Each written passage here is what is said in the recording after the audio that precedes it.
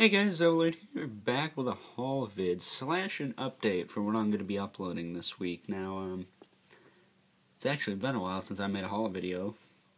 I mostly been getting mail, so I guess those count as haul vids. But just thought I'd show off some things I found at Toys R Us today for doing well at something that's essentially summer school. Not really though. It's just practicing for stuff. But, it's practicing using stuff.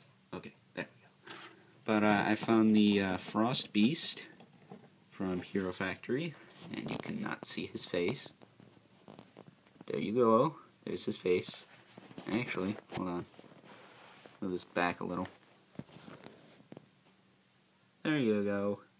There is his face. Yeah, I found this guy. Just bring him down for you.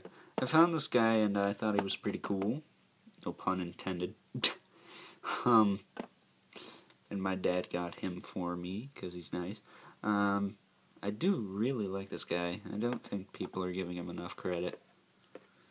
I think he's pretty cool.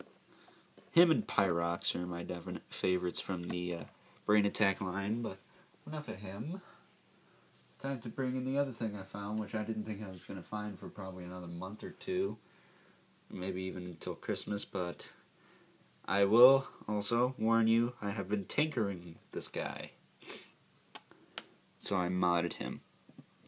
And that is the Transformers Prime Beast Hunters Grimwing. Now, he's not exactly in either of his modes. Okay, stand. You gotta fiddle with him in this alt mode I decided to give him.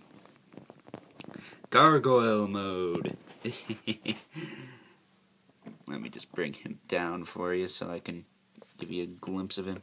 Yeah, I was fiddling around with this guy and I gave him a gargoyle mode. This is amazing. This figure in general was pretty cool, but I love this gargoyle mode. It's fantastic.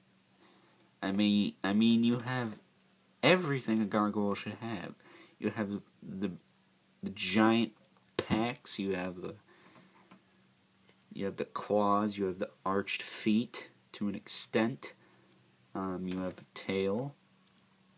You got the wings. He's like a Griff from the Gargoyles TV series. So I think that's actually really, really cool.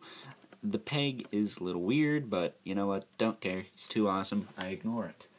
But Grimwing, they had him at Toys R Us, and he also comes with his little shooter thing. Blackbeak, I think it's called. But I'm not going to review any of that now. No. Or next. I think it's next. I'm going to be reviewing Cyberverse figures from the Dark of the Moon toy line. Why? Because I can. In fact, I'm going to be doing that all week leading up to the finale, which is this behemoth right here, the Autobot Arc. So, stay tuned for that, and I hope you guys will enjoy the Cyberverse week, and don't worry, the new stuff will be up Friday. Hopefully. So yeah, hope you guys enjoyed my little haul vid, and until next time, I will see you guys later, and as always, stay tuned for Cyberverse week. It's gonna be pretty long. Alright, I will see you guys later. Peace!